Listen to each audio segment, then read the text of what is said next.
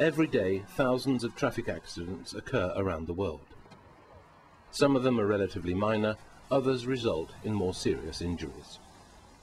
As early as the beginning of the 1970s, Volvo Cars started their own traffic accident research into all more serious accidents where Volvo Cars were involved.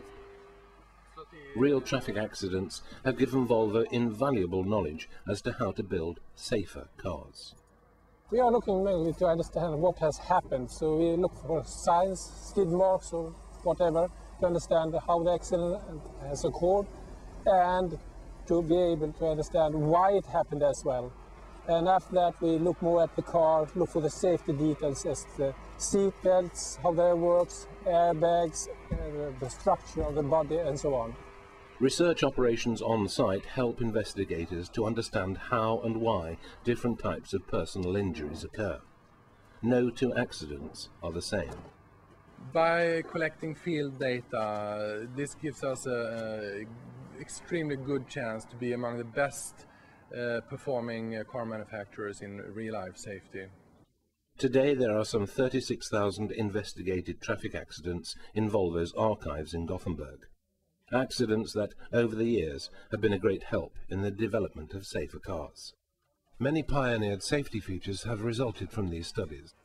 Things that we developed from this knowledge database are whiplash protection systems, side impact systems, child restraint systems. Every year, Volvo Traffic Accident Research investigates some 100 traffic accidents. Very quickly after an accident occurs, investigators are called in by the emergency services in order to start their investigations at the scene of the accident and produce a preliminary report. Thereafter, considerably more comprehensive investigation operations begin in order to find solutions that can reduce the number of serious personal injuries. The accident research team's work during all these years has helped us to improve safety in the cars in a continuous process by learning from the cars on the road to improve the cars to be.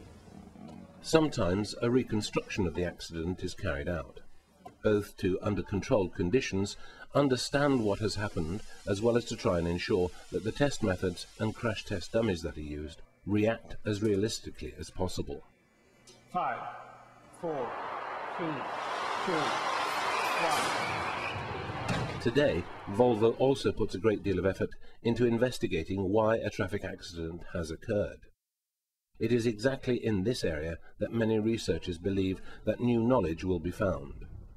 I use the data very much to understand what priorities there are, what areas to improve with respect to safety. I also use the data to understand the mechanisms behind different types of accidents or injuries.